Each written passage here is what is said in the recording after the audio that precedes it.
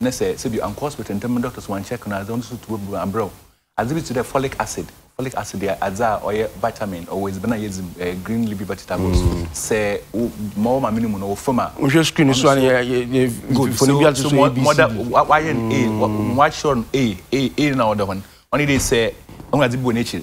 I don't know reaching days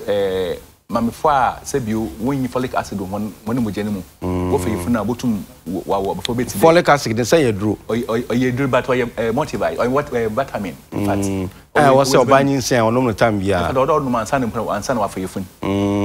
see acacia acidon now the folic acid and this is green leafy vegetables ni na is botum folic acid yes na being so so we problems one and see or different types so what my be the whole body ni na problem what my about there would there when you want there when waswa wakuma titiru pa most of them no akuma problem so wa fire from medical ni man sheda nko ye benya nsusanso baby no show yem no so yes okay na ye wo hodo say doc see ahodo bebre wo what my be there would my de kase my katakate atase remember there wakuma what my wa how most of them you can holding hard okay can bed defect remember there one and say weapon we show in then one our cleft palate and there no we you bia yes we bia and we need na why cause I watch me bien enya emoji we don't say bed defect ni bia mpochonyo bi biara otosima wo ipeduane mu or bed defect sometimes couple enhu de what to smell but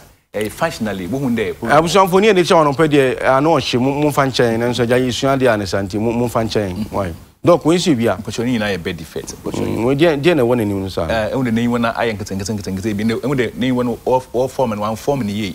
as no oboni ni de ade na adwen ni bi na oil the old pay wo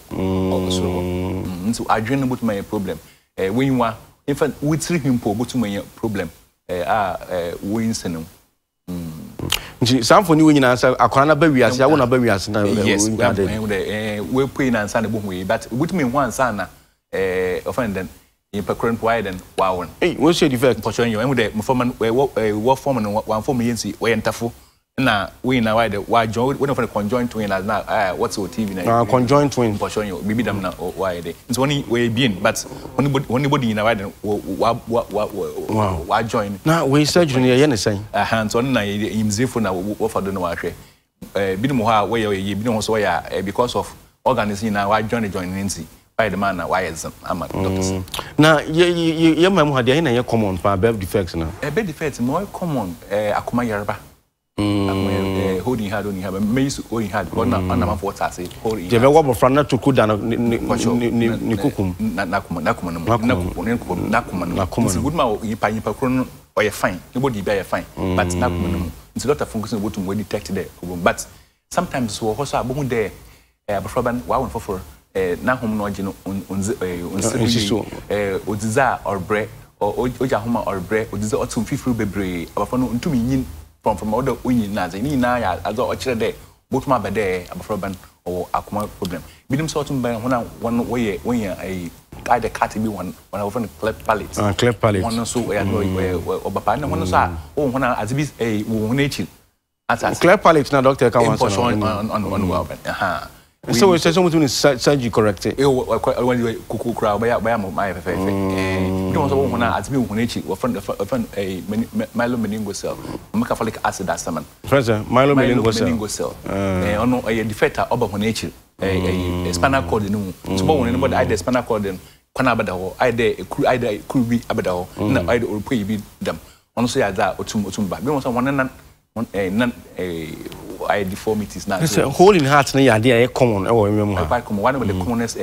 no awu for na ma me no ukrainian send dey no tie this hole in heart na similar can so do why yim azorba you know so genetic aza se bio owebusuem bi no so chromosome ade azina yipeduane chromosome no otum osesa bi no so eduru american eduru bi ho afa abotum wa ha and diabetes na say when you control here botum ade sugar no on the paper botum problem bi no so won nsa some maybe self if not some what to amount them problem and be also mo as makan mo really as bay nti no be but ma ama ha na say lifestyle there oh lifestyle but ma especially in sanom cigarette nom ndrubi naze but ma obi a o live lifestyle and so any onom cigarette onom nsa na bi to no na say bi nyam dim yes makade onom medamia wo afi fun but okita jot okita ai okita nsa oni dey but ma aho no ban obi so menum bisa bia nyam nti anti you be about even in sanapo yehu dey nye se enya ma no mu yezin na but menya abafo but menya bibia but ma ha na adwen ontum onyin onko school on ganze nka onye dey kwame no bet na ya kwame host programming atase nti insana maybe onye defect but onye defect oba show anybody no but oba show doc wo hwemfoni asa mama ne nom jot baba akora nso nom bi oyefunu mu that's as silent here jot today ayaza sebio onyaza jot today oho adwen pa oho adwen abofra ba no do mama ne do mama bu me cancer na ne lungs cancer bebre aw wiazin mu jot ka ho abofra but ma ha won bebre in fact say ewo enum jot na say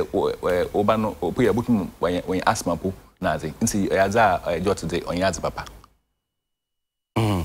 doc risk factors ni binidi ahin so na risk factor na ma burden there sebio say folic acid pregnancy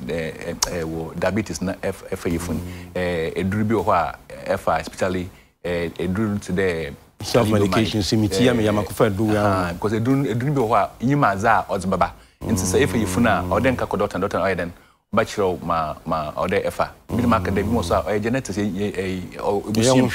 ebusium nyim obutum doc aba wi ni ye comments na be fa betimi aso ano so first of all order you hu there say FAFun a order ko doctor kasa say ko doctor wan so doctor bu hu oryx e bi hu kwa pa say bi besien ni age akoyim by the 35 years oroko obutum wa den wa ha wadwen maybe papa fon kra po say e benyin na enyin akoyira ono so wono type of birth defect obutum ozaba for example say mami 35 going na worries they will be about Down syndrome say when why there Chinese for be when him na as in otumu abadam nti order if na one say wa akokora ba no dem na any birth defect any birth defect birth defect any there say bi one na bi na wachi na there was no wachi no be no birth defect do okra na or normal but or class no e chena dia on ni na ye birth defect so some of those are called functional ones nkata say nti onye ubodin onye anatomic issues but a function so maybe on tasam you want say na ni bia pepepe nkata say obi ho a ontum kasa ni na but body na pepepe ni na ye birth defect birth defect be it me correcting ni ni this mam put kasam kara nti must say order hospital first atase say hospital o doctor ohun o risk na botum azo why diagnose atase what my text be about me who there yes it will be different and be different for example or 35 going na test be about my who there it will down and then down what my scan so most of the time if you know the better 20 weeks or 5 months or what my scan who there urban or defect and no defect so important double call you find the hospital important double for ABC for folic acid all the time important today say ABC na ebe for ifuna na diabetes a okwo that we control diabetes am ansana afedru important today say ebe for ifun na say we duru bi do a chede e fere e do desire e hona wotwa when do da the doctor na doctor no we do na then ozimo no wo hwem mo wotum aye amon binom ha botum wa correct for example binom today some of the akuma problems holding heart problem wotum aye then wa correct as I say wotum my operation wa correct binom one nan aye say bi when wotum correct hona now I know we fun why offend one fruma why kase and as offend on follow so so as wotum wa correct but binom ho so say bi yimzi no on call and yim dam out ma correct nti on so ho but ori hu there bed defect otumma problems be bre aba ebusunu mu or problem ma abofraban or problem ma me na papa no problem man nyinara nkata se abofraban ni dey so bed defect ontumi nyin mesuma obotum nyin oko school a ne yankofo botum asro na aze nti botum affecting maybe want to insuance me do insuance nti no botum abofota problem ma me ne papa about no but sometimes divorce zeba oma aweje iba in fact nkofo tum je won ba a wa won foforo wo hospital because of bed defect because and sunsuan dog baba wo ebusuanu mun or dogs and I dream superstition before exactly often nsuo ba na aze ya wo comfort wo de wenti o ya dream me yim etisirufo a wetum wa ba ma weja hospital because of all these things social issues stigma na aze so ya za how again a country so abaze no azumehen say abroban say bi woni ye no ko botuma ko school why the kwame obotuma program mo bia we educate obiara yen because of a costa nti oma offended and offended poison operation ne boyzen no operation ya do different nti le bia hu dey I kofa about TV oba solicited for funds na aze tini nyinara ya za otum oyeden how ebusunya amanna abfonara problem for ni bi da screen so so who Mozi trade third one I macro equivalent tonight kete on each day na adwene nankasa osu abusane se hu so bi ti so ano kasa bia yade o we example na yema nti ne ehun this so na adwene no o mu no ay kete nti de ma for be dey untum sunyaze nkonanyim tasase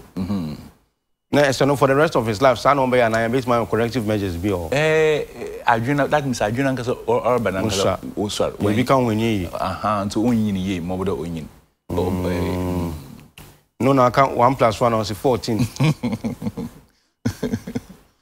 interesting okay doc na futu be na do ma fufuro na hwese bia sa bed defect ya ye kan wansam intimate show bibi say so say ufa nura ni so okay yeah so am dem makanyina bebre na I dey futin in fact mo ohia dey efefuna boko hospital on ye number 1 or dey hu risk factors nti ye call doctor ha botum we hu risk factors so ebusua bi emu se bio the mazi bi why then what also ya za botum risk no okoso kakra ntoni na o dey then wo hu ansam wo kan Ghana Nancy was be there folic acid na I was from our school for example only na why so that obey then obobo from one home nti folic acid o ya do hia na de won dizie in there say bi o wodi offend fast food na offend fast food na say won di vegetables won di fruit won di bia say aduane pani green no no hia nti won di green no so oboboa offend so we edrubido na se pede before yefuna ye besia ko de to ho no nchechu mu de dumeduru enuma obe ye and onye ye se offend wo ho na se wala hwede uni pedwenu no onyina ye a odeko doctor ho na hwede se wo diabetes for example na pede for yefuna odeko doctor ho na ohu de sugar no why pepe ansana I dem afefunin I dem abotum wa how offend woman and our statistics be at 7.6 million people. Yes, so in fact, every 4.5 hours be a buffer bar or bed defect. But say because you Kofi Ampon sound if you come and say, I say Musa says I bed defect. No, maybe I'll say free or ban one. I better be speaking about the best defect. And in the market, one of the problem that you there being to them offended the buy in this being only ko maybe where's the 50 60 whatever no o shebe se na ofu efuna se bio nkofo bi na ai de wa ye ntietie na azen no be na yangu bi aware o ehwa nti mungu aware mu but no nze adenye de oban bed defect but udi 50 plus na okono a obotum betum nya se bia no menye kan yinara obotum yenka de se bio 35 ekefo efuna wo ba no be problem no oye risk factors aza obotum ina probabilities nkata ase or probabilities nya da azo obotum nkata ase nti e can be some there e be say because most of the time no me phone say asuzu nyina was bo mesiafon banye bibia na ye mesiafon 140 bi ho obi aw be senyim ho hwe benyin so onyim ho hwe ayaza yankopon na nzama ahyehyɛ wada to ho nti nya za se bi oba o de wazi subo wazi bo offendant be sending most of the time Mr. Widen wobre our jerba Mr. na wobre say abandonment ba misafo no wobre nkata say papa fo mutum oguan wogira fo mama men nkata say nsi mkain Empress back up say na okay mama kan brofo see it's so heartbreaking when you conduct delivery and you get babies with birth defects. UTV, please be treating these topical issues frequently because most of the men run away and leave both mother and child, whilst others sack their mothers from their homes for giving birth to children with defects. Ghanaians need frequent education, please. I'll be happy if at least in a month you treat birth defect maybe 4 times. Please ask doctor, does those women who eat the white burnt clay, chile in tree, how does it affect the child or cause birth defect? Kwame. Thank you very much. Okay, so papa no waka se bebia some kin waka they say be the first ba most of the time when I wobre ye ma me phone but also can be say unse man so monima mudi niema no ba ho man can we first because I has all adwin pa I will go ba ma me no bre se ba papa no tumi jab from no ho woko ma me no bre nkata say shey na zino ono oyaza oye your friend would because yinse na ankasa on man kofu disease no bi yeyim there say edi shiro on benefit honestly mintum kan sisi there edi shiro abuma benefit but most of the time no what's the way the show na you fun why then when most of the time no a benefit no or start to ashasen nkata say ashasen no ashasen maybe within the first few weeks na benefit no because one na offend that from why then or form that so one them time na be different so anytime anything na bedi another buffer it is the early stages of your pregnancy no botum other. Okay, Randy Nana Odro Nyakubusa, very interesting question. On si doc, the time we am to mama yemu shi me say wan twa na makọ birth defect baby ana. Oh, ma we yemu show them because even though emu dey go for baby you been statistics onye baby onye on cost them again mama can most of the time more risk call doctor ho everything about pregnancy other call doctor ho I know you know call doctor no especially say enyim there we busu no mu bibi dem ma or there most of the time no call doctor ho now obey counseling and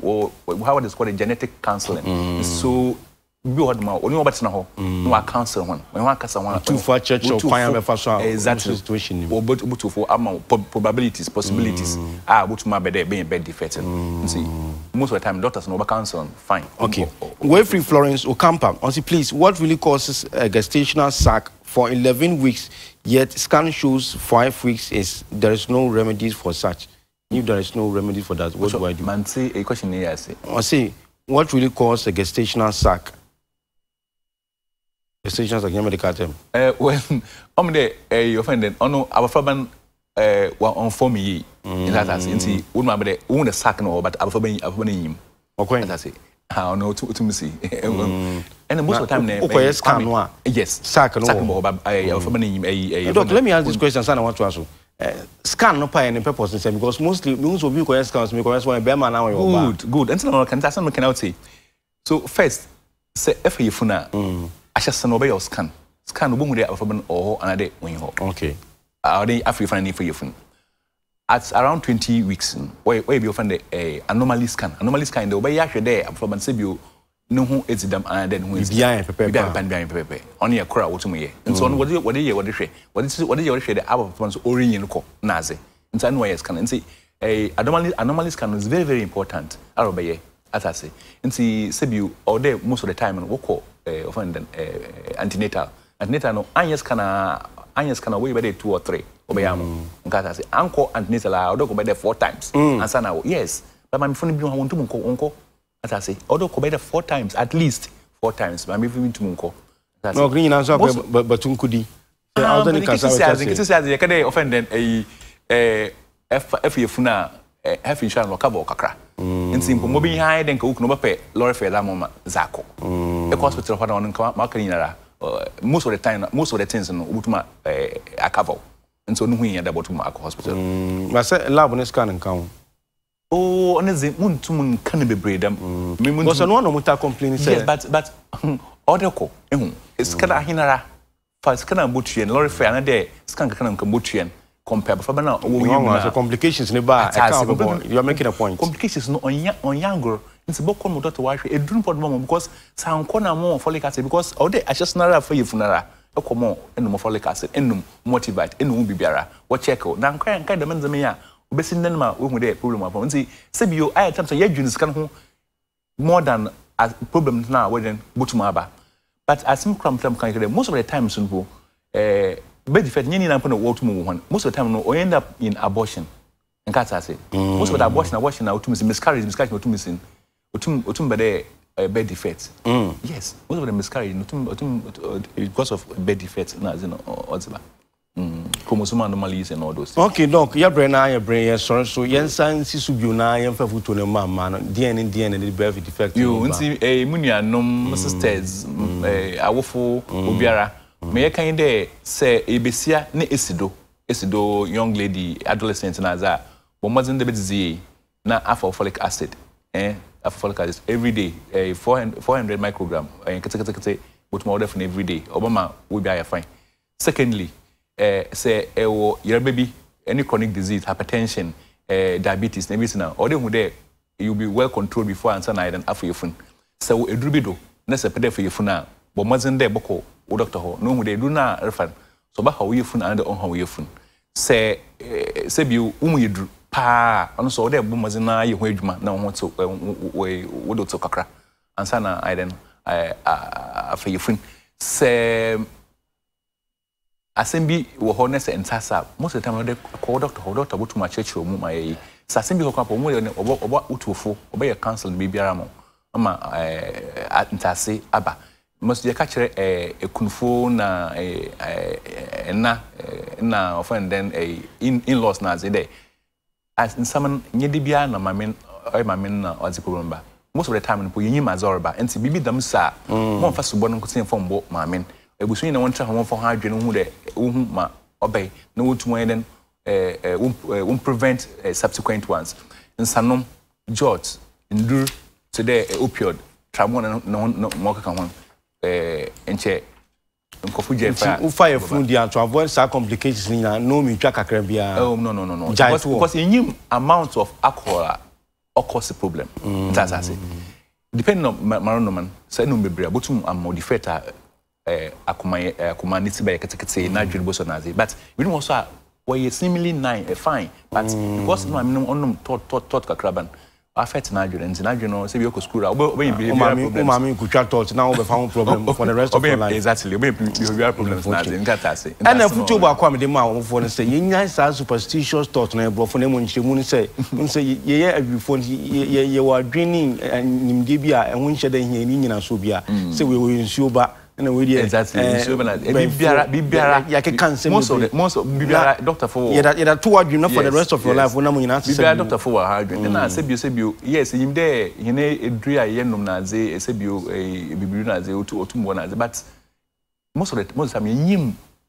but say mo butum akoso oba nti ono say as pa ze because we dey say mkofa boyin edra wala say but mo fa said you we refer to them but also most of the time we don't dem say na dosage na problem no but on